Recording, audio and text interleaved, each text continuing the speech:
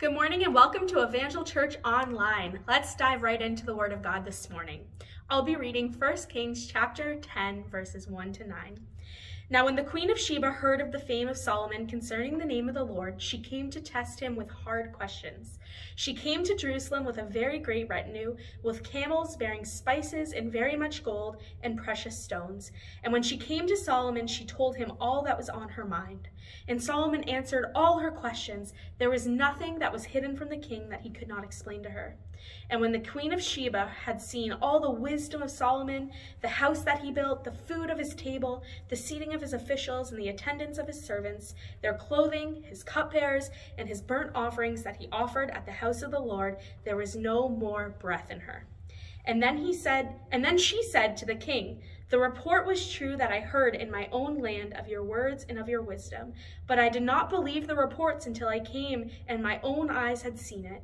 And behold, the half was not told to me. Your wisdom and prosperity surpassed the report I heard. Happy are your men, happy are your servants who continually stand before you and hear your wisdom. Blessed be the Lord your God, who has delighted in you and set you on the throne of Israel. Because the Lord loved Israel forever, he has made you king, that you may execute justice and righteousness." In verse 13, and King Solomon gave to the Queen of Sheba all that she desired, whatever she asked, besides what was given to her by the bounty of King Solomon. So she turned and went back to her land with her servants. I don't know about you, but I love a good road trip. Now that might just be because I don't drive and I have short legs, but I love, love, love road trips. I have a question. What are some places that for you are worth the drive? Like you'd be willing to drive a long way, a great distance to get to this place. We all have something, some place, or someone that we would be willing to travel a great distance to get to. Whether it's a vacation spot, a good restaurant, maybe a sports team you love, a sick family member or friend, or a child that lives far away. Well, in 1 Kings chapter 10, the Queen of Sheba goes on a road trip. Now, she must have felt like this trip was worth it because she traveled a great distance and she went to great lengths to get to Jerusalem. She had heard of Solomon, his wisdom, and all that God was doing, and she herself wanted to go and see it with her own eyes. Now, we're not exactly sure where Sheba was located. There's much debate. Many commentators suggest that Sheba was located at the southern end of the Arabian Peninsula along the Red Sea in what would be modern-day Yemen. And others believe that Sheba was located in what is now called Ethiopia. But regardless of the exact location, it would have been at least a 2,000-kilometer trip to get to Jerusalem. Can you imagine in those days? No cars, no technology, no road trip playlists. You're traveling by camel. One estimate is that the caravan that's described here in this text could have traveled about 30 kilometers a day, which means it would have taken about 75 days to make this trip one way. And remember, this is a queen. This is a wealthy queen. She's from a prosperous nation. She did not have to make this trip. In fact, it wasn't the norm for a queen to go on a trip like this. But she said, "I must go myself." She was personally invested. She thought the trip was gonna be worth it. So what motivated the Queen of Sheba to make this long trek to Jerusalem to meet Solomon? Well, verse 1 says, "Now when the Queen of Sheba heard of the fame of Solomon concerning the name of the Lord, she came to test him with questions." So she heard about his fame. She heard about his wealth and his wisdom. She wanted to see if all the things that she had heard about him were true. Now, whatever the reason she may have had, there's one thing that really stuck out to me here. Now, when the Queen of Sheba heard of the fame concerning the name of the Lord. Another translation said she had heard about his relationship with the Lord. So the Queen of Sheba heard about Solomon and his God, and she said, "I must know more about that." That's why she went. That's why she made the trek. And guess what? God's blessings aren't just for you. You see, I believe that God's blessings in your life will draw others to him. When you're walking in obedience to God and when God's blessings are flowing in your life, people will notice. When you're living for God and you're serving God, others will be attracted to you. Why? Because people are hungry, because people are far from God and they're searching. They're searching. The Queen of Sheba was far away, far from God, not just geographically, but spiritually. She was from a pagan nation. She was searching for something. She wouldn't have gone to such great lengths to visit Jerusalem otherwise. She heard about King Solomon and his God, and she was drawn to it. Church, people will be drawn to you. People will be drawn to God's blessings in your life. They'll want to see for themselves. They'll want to spend time in your home. They'll want to go for coffee with you. They'll want to be part of your Bible study or prayer group. They'll want to see what God is doing in your life with their own eyes. People will come because people are hungry and people are searching and people are coming. I'm not just talking about people coming to church. I'm talking about people coming to you. And it might not be the people that you'd expect. Sometimes we get so focused on saving our close family and our friends that we forget that we're surrounded by people every day who are far from God, in our schools, in our workplaces, on the bus, at the grocery store. We need to be a church and we need to be believers who have a heart for those that are far from God, for those who are searching, that they too would come to know Jesus. Is that something you care about? Do you notice the people around you that are far from God? Are you hungry for people to experience his love? Are you praying that Holy Spirit would put people in your path who you can share Jesus with? People will come, but are we ready to receive them? That's point number one. People will come, but are we ready to receive them? And verse 2 says, and when she came to Solomon, she told him all that was on her mind. I've been thinking about this passage a lot this week. I've been thinking about this encounter and trying to put myself in the shoes of the Queen of Sheba. She travels this long distance to meet this king for the first time. And it sounds like right away she tells him everything that's on her mind. Maybe it was the things she's never told anyone. Maybe it was some things that she was really wrestling with.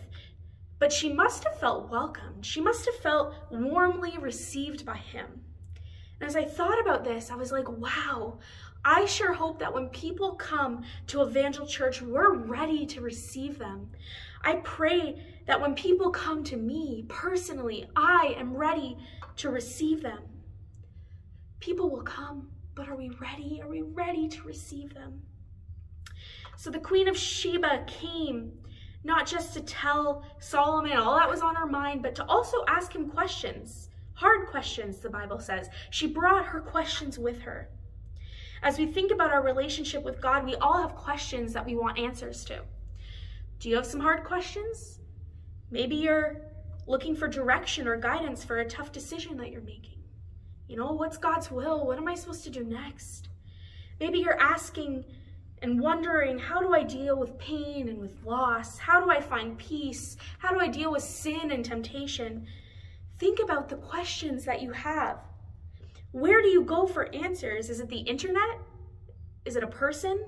Is it your education? Is it your experience? In verse 3, we see that the queen's questions were no match for Solomon. He had the wisdom he needed to answer her hard questions. Where did Solomon get that wisdom? Did he get it from the internet, from Google? Hey, Google. Was it a self-help book? No, it was from God. He asked God for wisdom and God gave it to him. And church, we too have access to the wisdom of God. We too can ask God for wisdom and then trust that he will give it to us. All throughout scripture, over and over, it says, for those who ask for wisdom, I will give it. The church holds the answers to life's greatest questions. We do. We have the answers. Our society seems to turn everywhere else. We want people and things to give us the answer, to tell us what to do, to tell us how to think and what to believe. But as believers, we don't turn to people or things for the answers. We turn to Almighty God. Now, you might be sitting there, you might be wondering, thinking, I don't know the answers to my own questions, much less other people's. And I'm with you. People might ask some tough questions, and sometimes you won't have the answers, and that's okay. There have been times when people have come to me and said, Pastor, and they've asked these tough questions. And I've had to say, honestly, I don't know. I don't know the answer. I don't know what I'd do in that situation. But I know someone who does. I know that Jesus knows the answer to that question, and he will show you what to do. He has the wisdom you need for that situation. We don't have to have all the answers, but we do need to be able to share Jesus. 1 Peter 3:15 says, but make sure that in your hearts you honor Christ as Lord.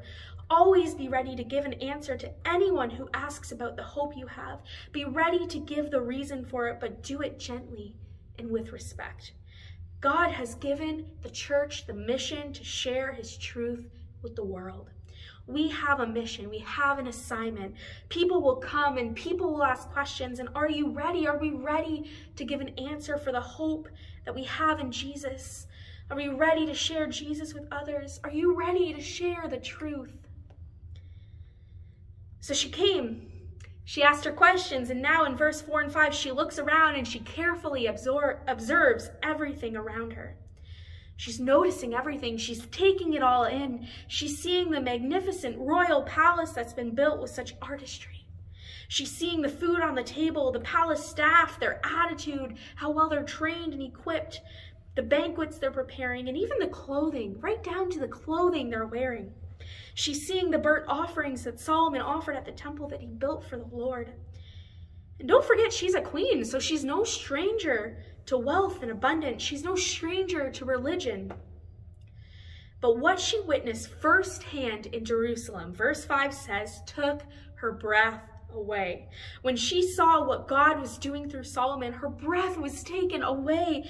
It left her speechless, awestruck, overwhelmed. She was amazed. Verse 6, and she said to the king, the report was true. The report was true. I didn't believe the reports until I came and my own eyes saw it. So 2,000 kilometers away in the kingdom of Sheba, this queen heard reports about Solomon and his fame. And initially she was skeptical. These reports, they seemed too good to be true. And so she determined to go and check it out for herself. And she discovers that what she heard about Solomon was true. It was true before she even believed it. It was true.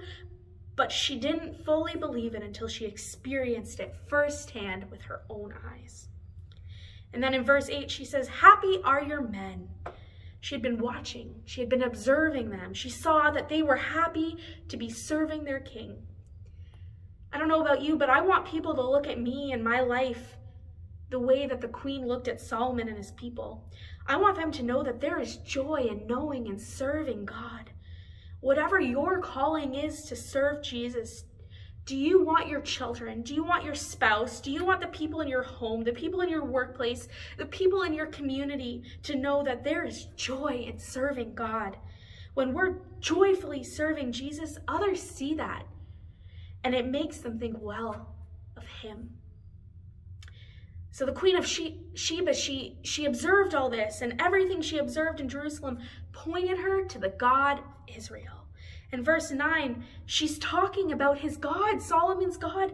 There's no evidence in this passage that she was converted to faith in the one true God, but we do know that she became convinced that the God of Israel existed. And she credited him with Solomon's wisdom and success. She realized that what she experienced there in Jerusalem was evidence of God, of a God who loved and delighted in his people. Everything that she experienced pointed her to the God of Israel. One author said it this way, I love this quote, the Queen of Sheba came to see Solomon's glory, and in the process she encountered the glory of Solomon's God. God's blessings in our lives should always point people to our extraordinary God, not to ourselves, not to us, but to our God. So when people come to you, which they will because God's blessings in your life will draw them to you, are you ready? Will you be ready to point them to Jesus? When they come to see your skills and your talents, to see what you can do, to see how you serve your spouse, to see how you raise your kids, to see how you handle your finances, will you point them to Jesus? They may want to see your wisdom and your knowledge and your glory initially, but in the process, let your prayer be that they will encounter the glory of your God. As I conclude, the end of verse 13 says she returned home. When she got home, I'm sure that she shared with her people what she had seen, what she had heard, what she had experienced. You see, this was not just about spreading the fame of Solomon. This was about spreading the glory of Solomon's God beyond Israel to the entire world. That's always been God's plan. God draws this queen from the kingdom of Sheba all the way to Jerusalem, and then he sends her back to spread the fame and the glory of Solomon's God. And God draws you, and God shows you his glory, and then God sends you home. He sends you home to your workplace, to your neighborhood, to your community to share the glory of your great God. When people are drawn to us because of God's blessings in our lives, what do we do with that? What do we do? Are we ready to receive them? Are we ready to share the truth with them? Are we ready to point them to Jesus? Do we take credit for all the blessings in our lives, or do we give God the glory he deserves? Do we let God's blessings in our lives be a testimony to others? There are people who are far from God, people who are hungry, people who are searching, people who are coming, people who will ask questions, people who will watch and observe very closely, people just like the Queen of Sheba. And guess what? You're Solomon. I'm Solomon. And we have the incredible privilege of showing those in our sphere of influence the glory of our God. The question is, will we? Are we ready? Are you ready today?